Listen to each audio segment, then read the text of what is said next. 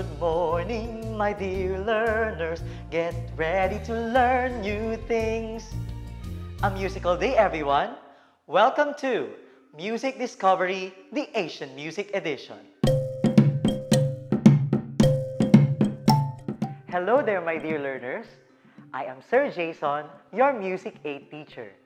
Today is going to be an exciting day for all of us because we are going to explore and discover the music of not just one, but two Southeast Asian countries. But before that, let's have a quick review first. Grab your pen and paper and let's begin. Here's what we had to do. Write true if the statement is correct and false if it is incorrect. Are you ready? Let's go! Statement number 1. The gamelan or gamelan orchestra is the most popular form of music in Indonesia. The correct answer is true. Statement number 2. The vocal and instrumental music of Indonesia use the slendro and pelog scales. The correct answer is true. Let's now proceed to statement number 3. Vocal music is not as important as the gamelan because it is only used as ornamentation for the gamelan. If you answered false, you got it right. Awesome. Alright, I hope you were able to get all the correct answers. Now, we can proceed to our next destinations. Make sure to bring your pen and notebook with you because today, we will be amazed by the unique music cultures of Myanmar and Vietnam. Let's go! So, Cambodia has the Pinpit ensemble, while Indonesia has the Javanese and Balinese gamelans. What about Myanmar? Let's find out. Music is everywhere in Myanmar, formerly Burma, with more than 100 ethnic groups, each with a unique style and sound. The music of Myanmar is quite like many other musical traditions in the region, including Chinese music and Thai music, probably because its longest land border is shared with China. Just like in Cambodia and Indonesia, Myanmar has a traditional folk music ensemble too, and it's called the Saing Waing.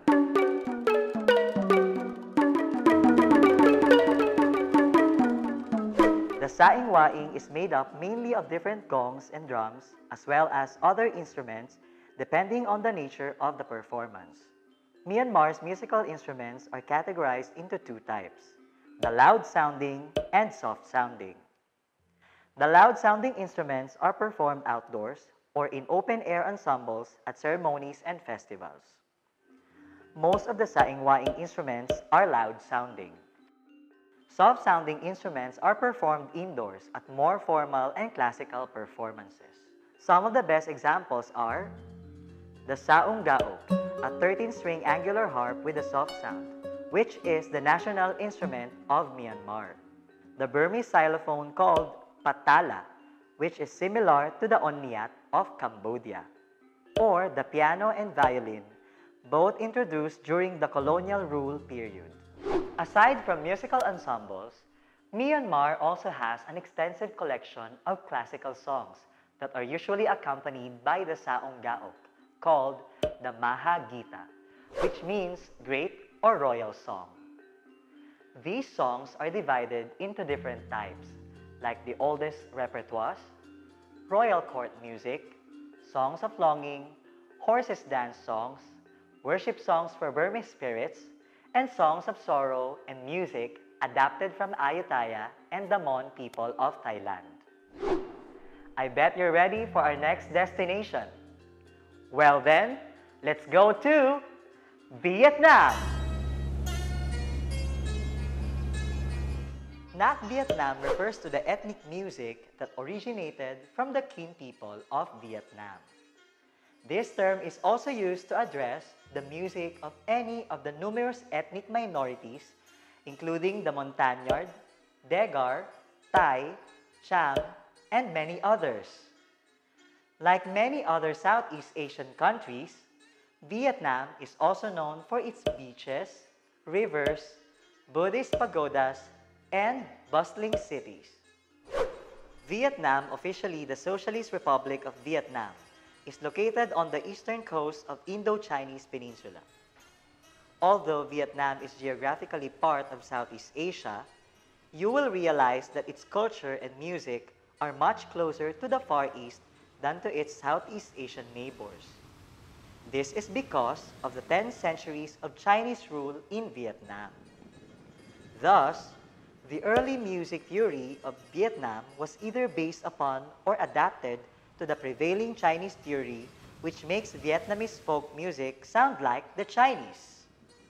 This is why if you notice our beautiful background music, you would be tempted to think that it's Chinese music. And that's totally understandable, as Vietnamese music shows the influences of Chinese culture and traditions. Vietnamese music also shows signs of Indian influences, noticeable in the improvisation preludes of chamber music, known as Rao in the south and Dao in the north. The traditional music of Vietnam can be categorized into three major categories, namely imperial court music, folk music, and religious and ceremonial music. Nanak is the most popular and very renowned type of imperial court music, performed during the Tran dynasty to the last Nguyen dynasty. This form of classical music is also performed in honor of the gods and scholars in temples. Other classical music belonging to this category includes the Dai Nak, which means great music, and the Tu Nak, meaning small music, which was performed as chamber music for the king. The next category is folk music, which includes diverse music that is performed both indoors and outdoors. Even performers of this category are diverse, from professional musicians down to the blind artists in the streets who perform to earn their living. The folk music of Vietnam is performed on different occasions such as in musical theaters, streets, courtship rituals, and ceremonies for invoking spirits. Sometimes, they can also be influenced by Western elements. Lastly, the religious and ceremonial music of Vietnam. This is simply music performed in religious rituals or at funerals. And that's it for the music of Vietnam. Let's do a short recap. What are the three major categories of the traditional music of Vietnam?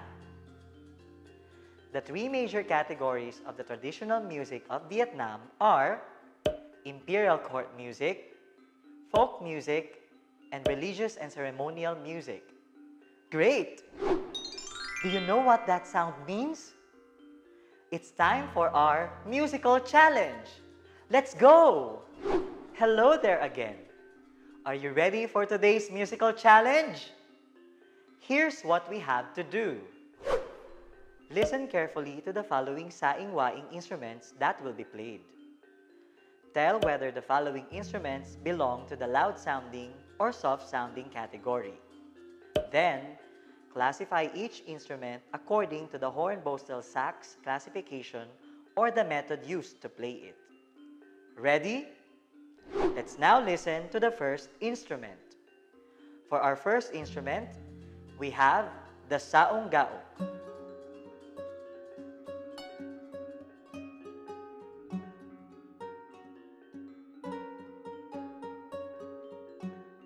If your answer is soft-sounding, you are correct. Now, what classification does it belong to? The correct answer is chordophone. For our second instrument, we have the maong saing.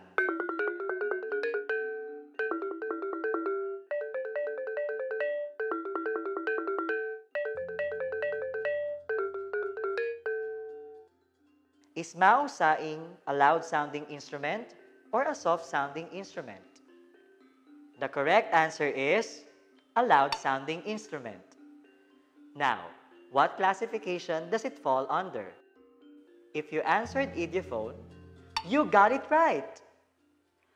Let's now hear the third instrument, which is Patwain.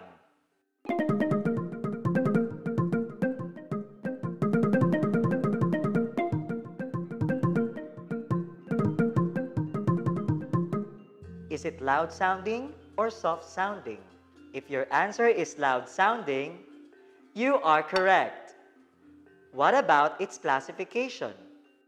The correct answer is idiophone. Excellent. Wow! That's a job well done. I can see that you've been practicing your listening skills. Well, good for you, my dear learners. Keep it up. Now, for your assignment, choose one traditional instrument of Myanmar.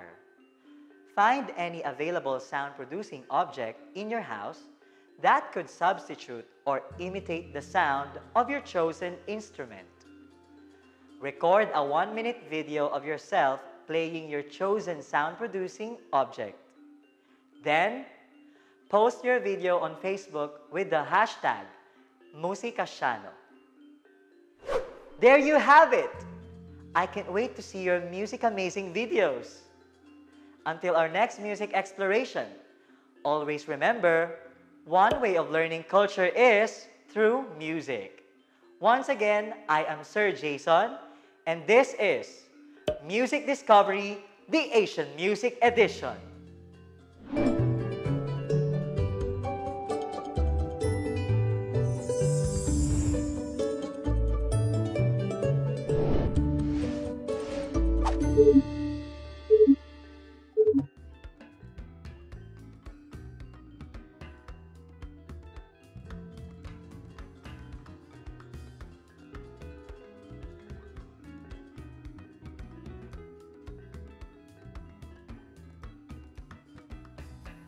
Come one, come all! You're just in time for an art-amazing experience. Welcome to the magnificent world of Asian arts, only here on DepEd TV. Get ready with your paper, pen, and self-learning module as we discover the artistic prowess of Asians and listen to the stories told by their masterpieces. I am Sir Raffy, and I heart Asia. Our Art Asian challenges today will deepen your understanding of Southeast Asian artifacts and trace the external and internal influences that are reflected in the design of an artwork and in the making of a craft. You will surely enjoy the spectacular, art-fantastic, and art-authentic masterpieces. Together with your fellow artisans, Aki and Tina, you are going to perform the challenges that the art master will give you. Thanks, Sir Raffy. Hi, artisans. Your first task today is to unlock 3 artifacts as we take a tour of Vietnam, Malaysia, and Brunei and get to know the story behind the featured masterpieces. Are you ready? Let's go! In the previous episodes, we have mentioned Vietnamese silk painting. This is one of the most popular forms of art in Vietnam, favored for the mystical atmosphere that can be achieved with the medium. Porta de Santiago bas-relief of Malaysia. Most of Malaysia's sculptures are relief. These are partially carved into or out of another surface. The metal sculpture at the ASEAN Park of Brunei. Sculpture in Brunei takes on a more utilitarian role than an aesthetic one. The people of Brunei have a long tradition as excellent craftsmen using bronze and silver to create adornments and functional items such as bowls, tools, and the like. Great job, artisans! You have successfully unlocked 3 artifacts. Plus, you have learned the principles and stories behind the masterpieces. I am so proud of you. Keep that optimism as you continue on the tour. See you later. Sir Raffy, back to you.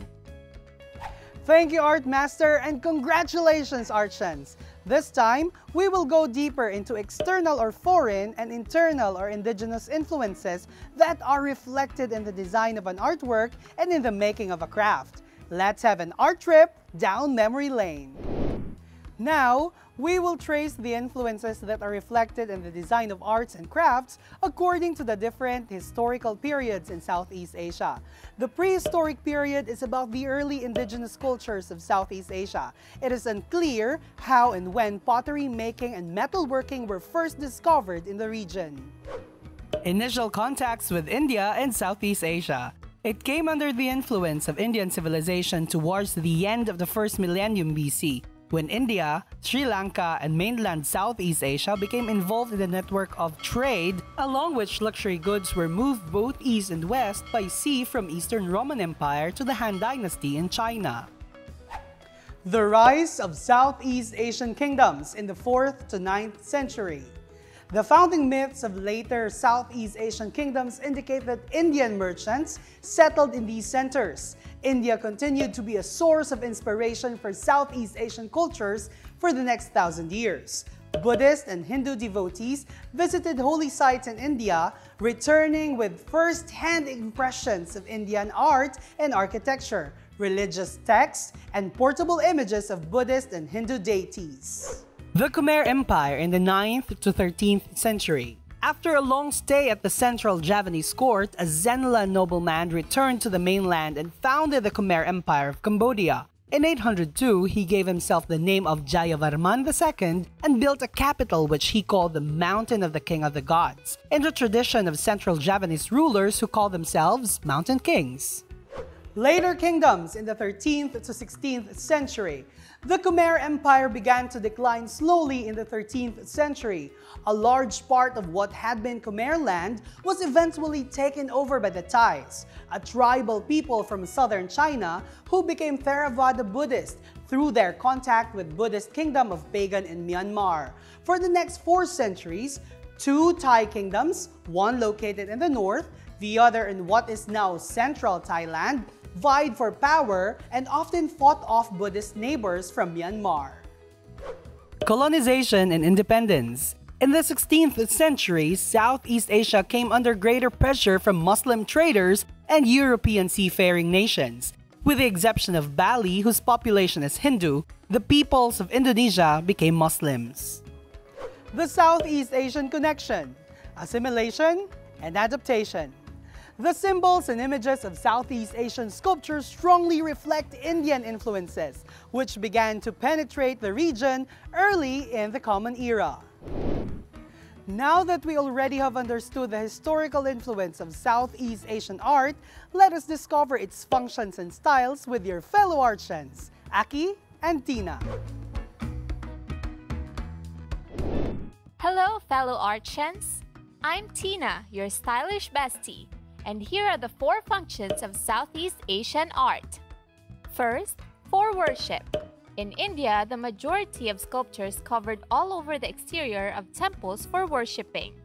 Second, for glorifying the king.